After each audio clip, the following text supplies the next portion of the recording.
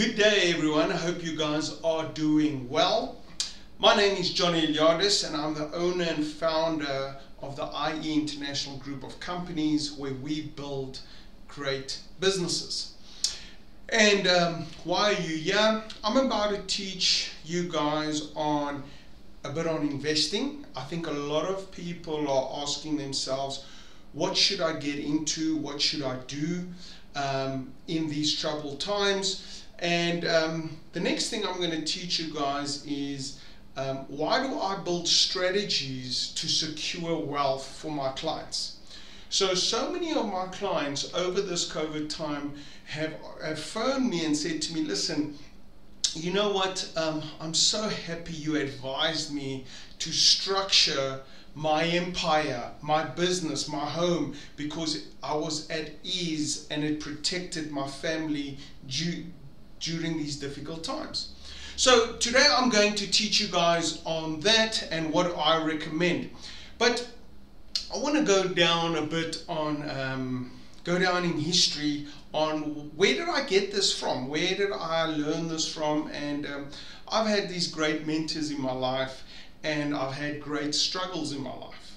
And I was always seeking to look for solutions. What is the solution to get wealthy? And I soon realized that there is a difference between being wealthy in your life and being rich in your life. You know, there are people that have money, but they're far from wealthy, okay? And I developed this whole definition of wealth, but that's not for this training. What we're going to speak about today is money.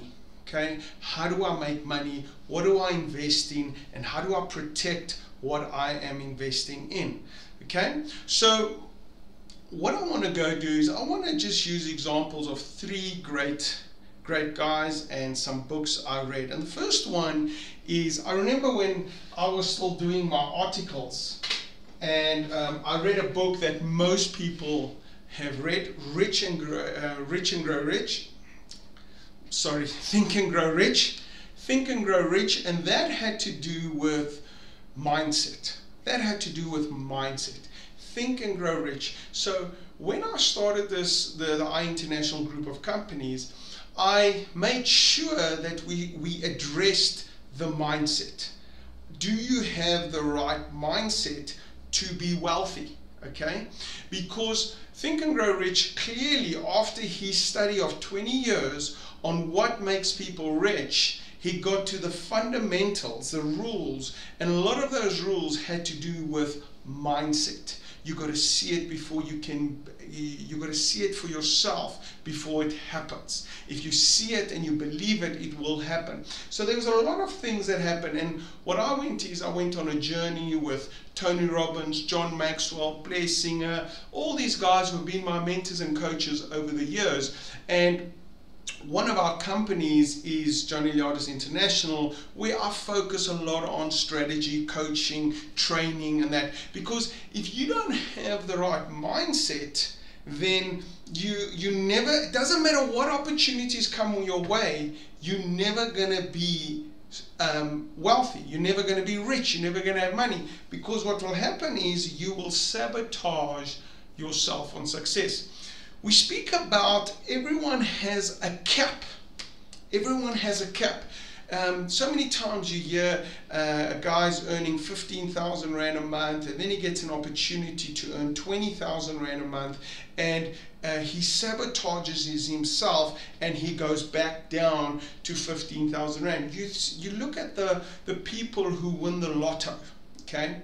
Those people who win the lotto, they have all this money, and in a few years or sometimes a few months they're back to where they went to. And the reason is mindset, and they can't handle success. And that's why you got to keep on developing yourself your emotions, your mindset. You've got to read all the time. You've got to be coached all the time by people that have gone there before you. And that's why, I mean, I remember when I was looking for a coach, I would always Google who's the best person in personal development. Tony Robbins. I would go to a Tony Robbins seminar.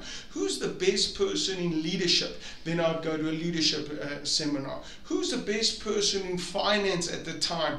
And I would go to all these guys and I would read the Warren Buffett books, the Grant Cardone, and there's always been conflict. Okay, there's always been conflict. If you go read 5 billionaires' books, there's always been conflict.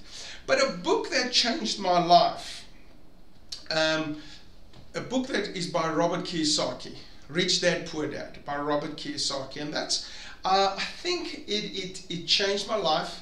I read this book also when I was doing my articles, and it changed the whole way I was approaching business. Okay, and I became very successful at a very young age. Okay, I was a multi-millionaire in my 20s, and then I lost everything. And I had to start from scratch again. But it was all the books. It was Tony Robbins, Robert Kiyosaki, Warren Buffett, all these guys. But I had to keep taking chances, keep taking risks. But they were calculated risks, and they were based on people that have done it before. The thing is, when it went wrong, it's so funny. I was studying to become a chartered accountant, and I went to university. I got my accounting degree, and then I never went into practice. So I thought I was clever, but I didn't have experience. And what happened was I built all this money, but I didn't learn how to protect the money. So there's two things that happens. You find a way to make money, but you never have money. And then you make money, but you don't protect it when things go wrong. And I don't care how good you are, things will go wrong. Who expected COVID to happen? So the people that have got structures and have positioned themselves to protect their assets, because rich people work for assets, they don't work for a paycheck.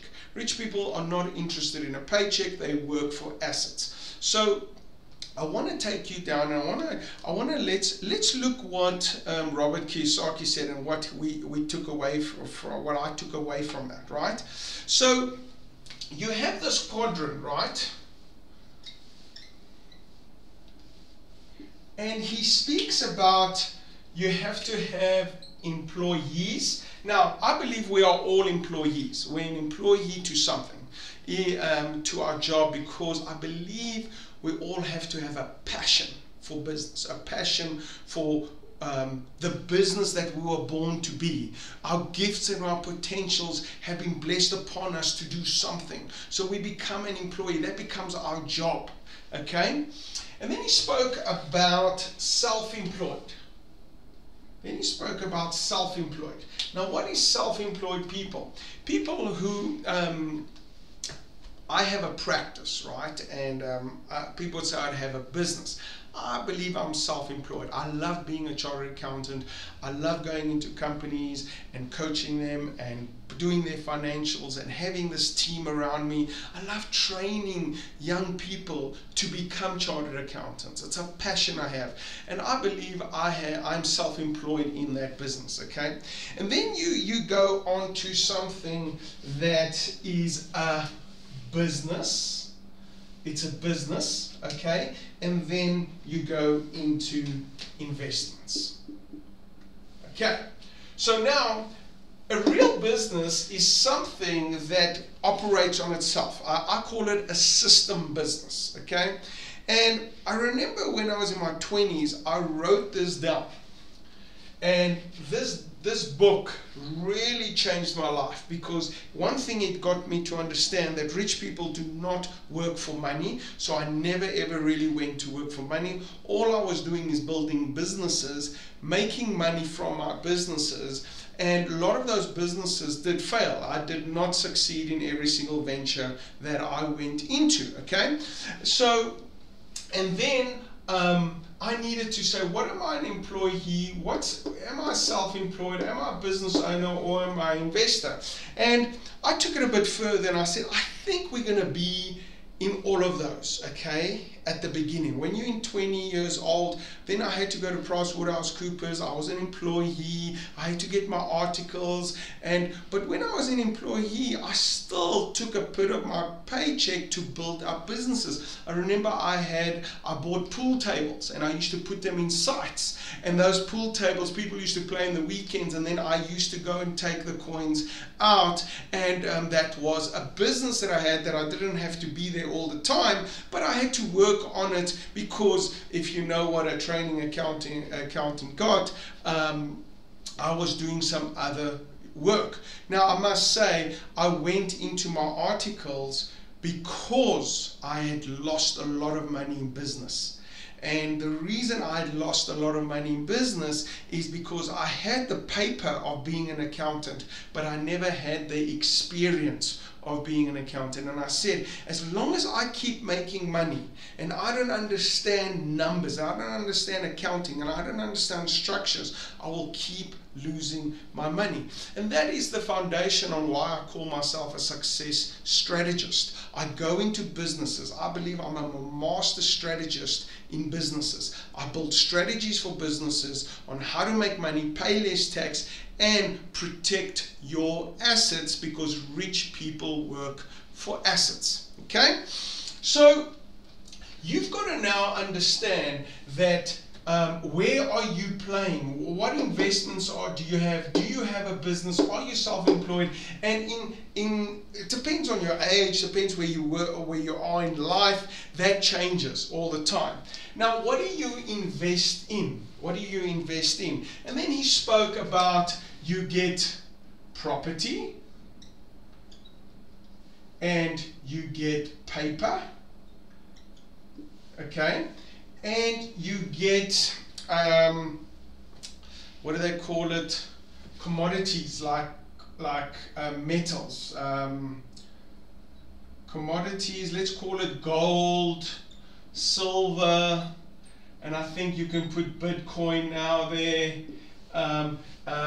So he said these are the three things that you can invest in.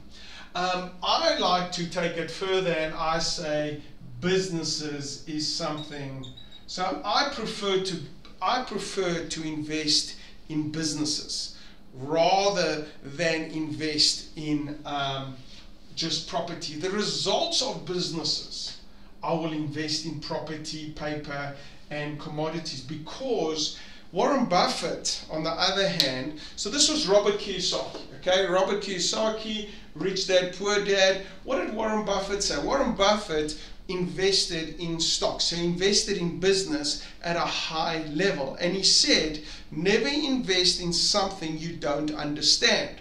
So as being an accountant, and being a business, I mean, I had a business before. When I was at varsity, I had a business. I grew up in a supermarket with my father. So I've always loved business. I've always been around businesses, and I love building great businesses. That's what I'll do. So my investments will always go into business. But I do understand, and you got to go into, you got to have some property, you got to have some paper, and you got to, but do you understand this?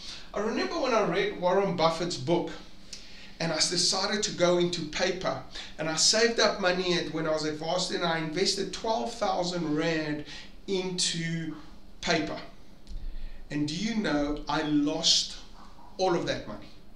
I lost all of that money, okay? And that was something, because I didn't understand it, I didn't study it, and I lost all the time. I think I still had to pay in some fees, okay? Now over the years I've studied it, and I always tell people, so this is not a video to tell you you must go invest in this. Is a video to say these are the possibilities to invest in, but you better get educated. And this was the foundation of Robert Kiyosaki, right? Education is the most important thing. What should I invest in?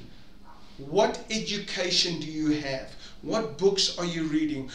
What have you been studying? So your education determines what you're going to invest in, or else you're throwing darts to a dartboard. that's what you are doing. Okay, so this was the first phase of what I wanted to teach you guys today on what do you build in, and a business that is an investment.